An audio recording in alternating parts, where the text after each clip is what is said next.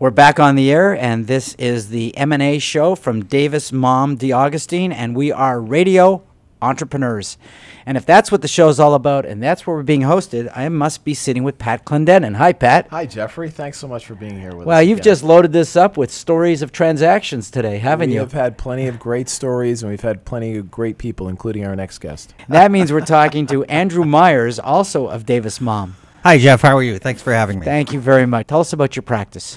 So I represent entrepreneurs and family-owned businesses, typically emerging companies through their stages of growth, everything from initial organization, establishment of an LLC, shareholder agreements, right through the stages of financing, friends and family, venture capital, private equity, ultimately to a sale of the business. And sometimes they buy a business along the way, or they're doing some interesting things, hiring people, leasing, establishing agreements with distributors, suppliers, license agreements, really anything that comes down the pike for these types of companies.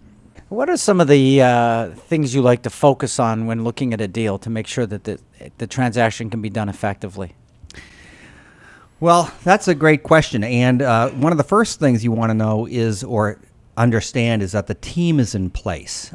Critical for any privately held business that's looking for a sale, but especially for a family-owned business. So you want to have the lawyers, the accountants, the investment bankers in place, all of which also applies to not only family businesses, but any privately held company.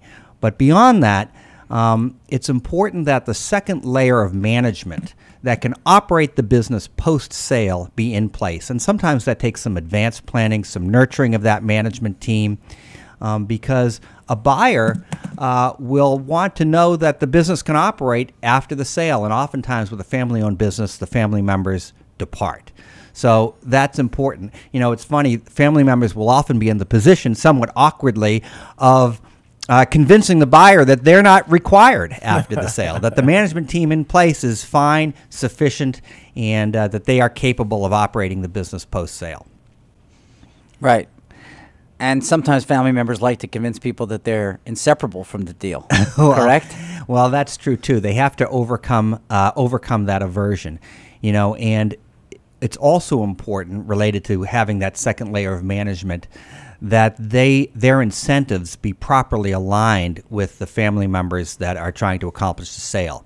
And by that, it typically requires some sort of retention bonus or other arrangement where a management member knows that they are valued, that they'll receive some sort of economic benefit from remaining with the business through the sale, and quite often after the sale. These retention bonuses are usually not paid for 6, 12, sometimes even 24 months after the sale. This accomplishes a couple of things. First, it mitigates any anxiety that a management member may have during the sale process. Sometimes they don't know what's going to happen after the sale, if they're going to be fired right after the sale. And by knowing that they have a bonus in place if they remain, it may prevent them from, say, looking for a job or creating some anxieties with the sale process.